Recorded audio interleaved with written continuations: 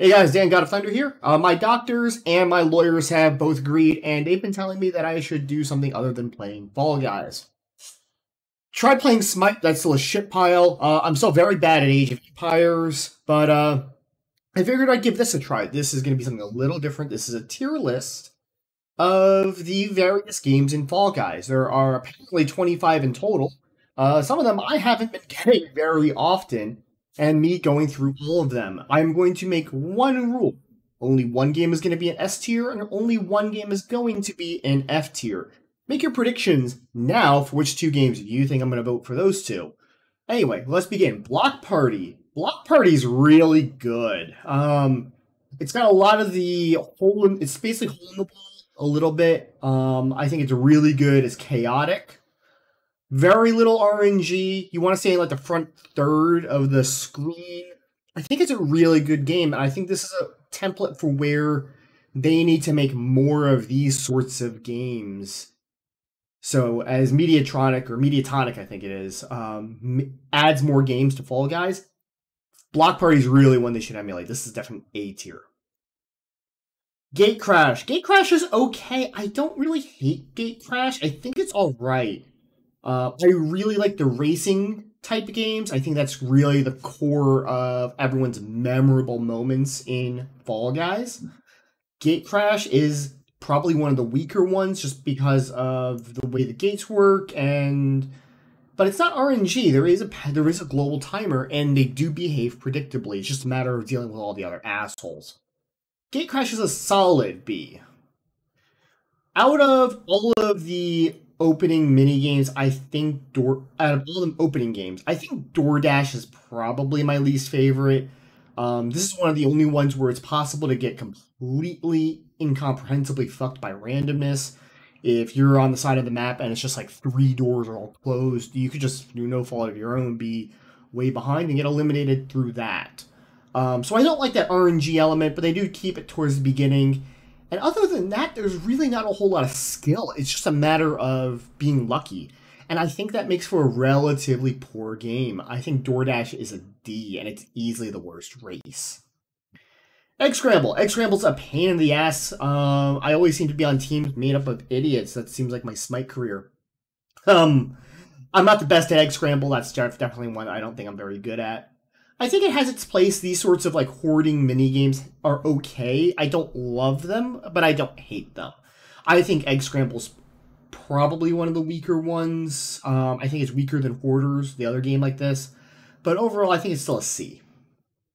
Fall Ball is fun. I think the only problem I have with Fall Ball is you wind up with unbalanced teams too much, and it's relatively difficult to win.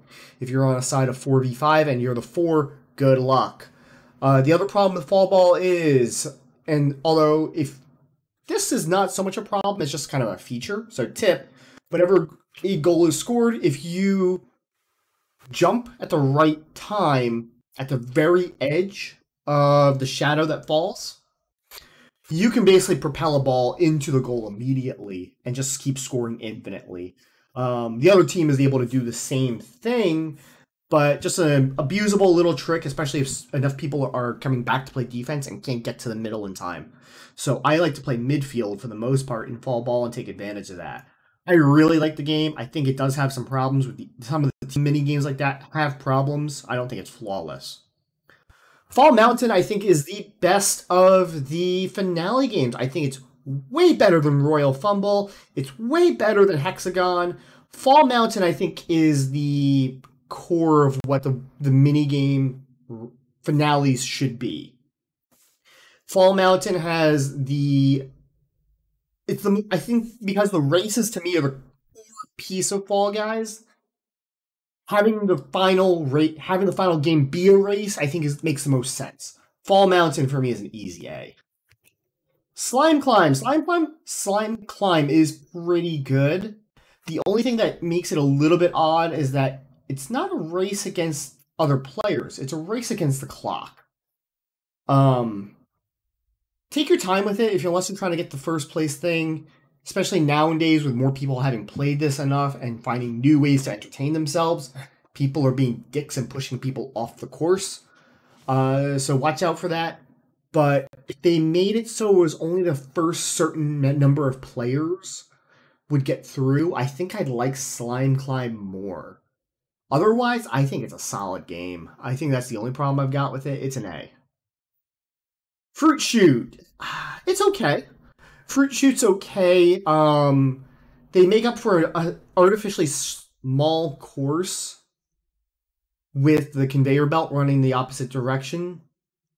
So it's like kind of in that regard. I think it would be better to have a longer course, fruit going down more, and with just, you can get the same effect with it. You can even have multiple spawn points for where fruit drops from. I think that would have been better than putting a conveyor belt there. But it's an okay game. I don't really seem to get Fruit Shoot very often, but it's alright. It's alright is also what I think I would describe Hit Parade as. Hit Parade seems to be one where if you make one bad move, especially on the wrecking balls coming across, you can get fucked. But I don't think there's anything wrong with it. I think some of it's a little bit boring. The wheels, the spinning pieces at the beginning are kind of boring. But that's about all I can say negatively for Hit Parade. It's just I don't think there's anything else that it does particularly well. Hexagon. Hexagon seems to be the most common of finales, and I think the problem I have with Hexagon is that it's just such a different game than everything else. Whereas things like Block Party are reaction-based, Fall Ball is head-to-head competition, Fall Mountain, also a race. And like I said, I think the races are the core of what make Fall Guys great. Hexagon is just more of a strategy game where it's outthinking your opponents, outwitting them, coming up with something to deal with them, and it's methodical movement. It's timed, it's, to delay falling or to make sure that other players will fall. It's a strategic game, and I think that's good. It just doesn't feel like any of the other 24 games. It's a unique thing. And as a finale only, I don't like that. I think Hexagon, is a B. But I think I'd like Hexagon more if they created other games that complemented the style of play of Hexagon. Whereas Fall Mountain really feels like a much more advanced and final version of Gate Crash and Hit Parade and all the other ones.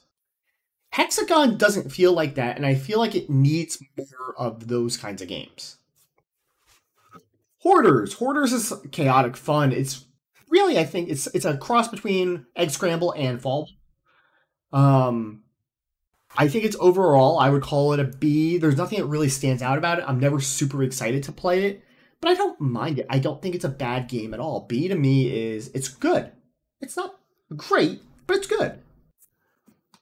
Hoopsie Daisy. I suck at Hoopsie Daisy, but I think this is another really good, well-done game. I like the concept, and I think it's actually a hell of a lot of fun to watch and play, even if I suck terribly at it personally.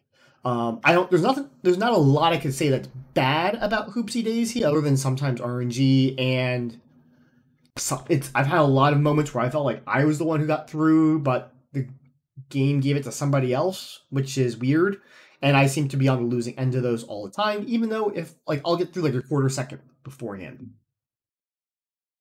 Jinxed is a game I don't have a lot of opinions on. For whatever reason, after as much as I've been playing Fall Guys, I still have yet to get a game of Jinxed. I think that'll end as soon as I upload this video and put it on YouTube for the record. But from what I've seen, I don't think it's a very well-designed game. It's kind of like herpes or coronavirus. Well, there goes monetization for the channel that was never there. Remember, one take. He lies after he coughed horribly on the first take after 12 seconds. Oh well. The problem I think with Jinx is that it doesn't make intuitive sense. It's a lot of... I don't even know if I'd say the delaying the inevitable is bad. It just doesn't... Having seen it several times from watching other people, I'm still not 100% sure on how it works. And the reaction I see with other friends of mine who've played it once or twice, it's not, oh, that was fun. It's, what just happened? I don't think that makes for a good game. I'm going to change my mind. I mean, there's going to be 2 games that are getting S ranks, by the way. Jump Club, I think, is one of the first that's going to get a top rank. Jump Club is interesting. It is a lot of fun to play. There's really nothing that it does wrong, and it creates a lot of hilarious moments watching people flying. Um, I think Jump Club is excellent. There's nothing I would change about it, and I think that Jump Club is a game where it's almost always your own goddamn fault if you lose. It's a lot of fun. I think Jump Club is an amazing minigame. I wish I got it more. I think this would be a lot of fun. I think a smaller, faster spinning version of it, maybe with like 3 pillars, one high, medium, and low that could all hit you. I think like a fast version of Jump Club like that would make an excellent finale game. They need to get on that. Jump Showdown. That's one I've actually not even seen. Jump Showdown. I don't have an opinion on that one because I don't know what that one is. That's really interesting. Huh. Perfect Match. Perfect Match is awful. This is the only game out of the whole list that I think that they should really get rid of. Perfect Match is boring. You look for the players where everyone's conjugating and you win. That's it. You don't even have to memorize it. I go out of my way not to learn the patterns and just play from there. And there's nothing to Perfect Match. It doesn't eliminate anyone. It's not fun. It's tedious. It's not interesting. It doesn't create any entertaining moments. Perfect Match can fuck off. I don't think Perfect Match should exist as a game. Sorry. Sorry if you're like all 3 of you who like it. Rock and Roll. Rock and Roll is okay. There are problems with it. There's always the uneven team problem, which is inherently a bad thing. The other thing I don't really like is the teams aren't weighted the same. And by that I mean blue is often under attack by both yellow and red in this game. Yellow starts on the left side, red starts on the right side, and blue is in the center. So whenever players on either red or yellow are playing defense at the second half of Rock and Roll, the first color they run into is blue, which means that blue has to fend off 2 people at all times. Now the counterpoint is that yellow and red have the walls, which can work against them, but I don't think that's enough to compensate for everyone fucking with blue. Because you don't have to fuck with someone very much in Rock and Roll. And blue has a split between 2 different colors, where both colors are going to naturally want to go after blue. Because all you want to do is not be last most of the time. Rock and Roll has some good things going on. I think it is pretty cool.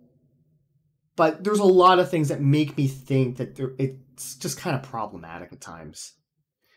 Rock and Roll to me is a C, just because of the imbalances in between the teams that occur all the time.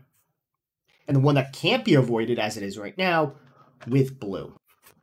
I think the way to improve Rock and Roll is to not have the second section and have it entirely be just 3 separated teams, and so it's your own teamwork that is the final determinant. I think that's how they should do it because of how that 3-lane system is built. Rollout. Rollout is fun. The trick to rollout is don't fuck up and don't move too much. Move as little as you can, and also turn your camera around to the sides because they have 2 televisions, and those are always pointed at the highest point in the sky. So that's where you want to be. You want to be where as close to that as possible, and that way it gives you an idea if you're about to fall off.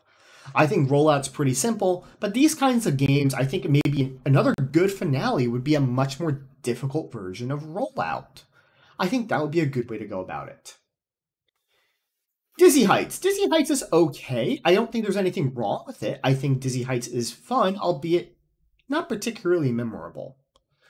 Dizzy Heights is a B. I can't really say anything about it. It's fine. It's a good race. My advice to you, by the way, is to never fight the dials, the spinning wheels, it's always better to go with them, even if it means you run the long way around. It's usually it's only the first 2 rounds, so generally there's going to be enough people making mistakes that you can get through, even if without optimal movement. So there you go. Royal Fumble. I think Royal Fumble is probably the worst of the mini games for the finale. It's one of 3. They should add some more. Just because a lot of it is dependent on if you're the one who starts with it. That gives you a very big advantage. Not to say that Fall Mountain with its positioning is flawless, but I think Royal Fumble, it has the biggest impact. Especially when it feels like where you're dealing with lag, you're dealing with latency and ping issues, where like someone's like a body length away and still steals the tail when you can't do the same. Very frustrating.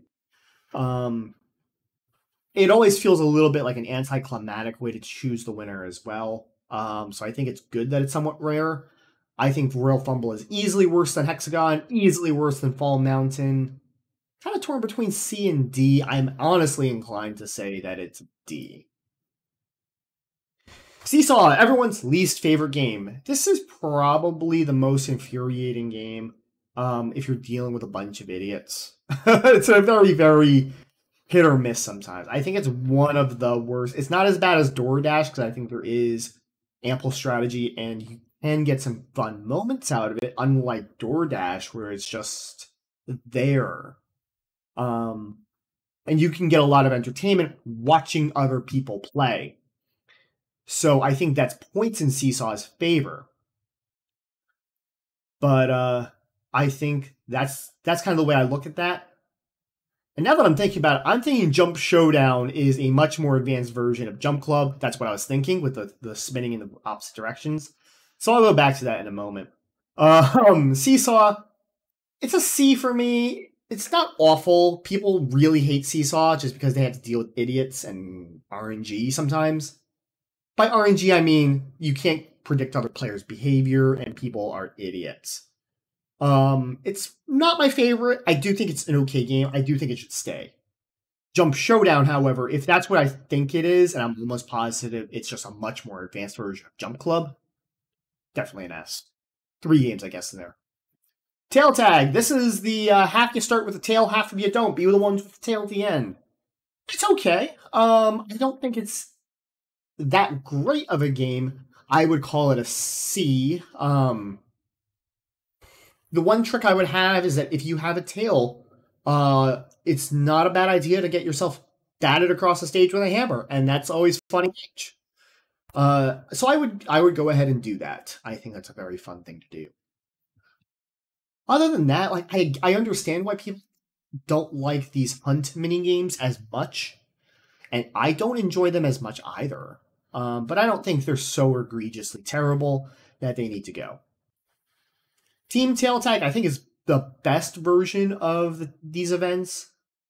Fewer people get eliminated, but there is a little more of randomness and cooperation of your team and their skill as well. I find being on the bottom on the conveyor belts when I don't have a tail to be the best way to play it. That way I can peel away and go after someone that drops down with a tail. And when I have a tail, don't stay on the bottom, stay on the top.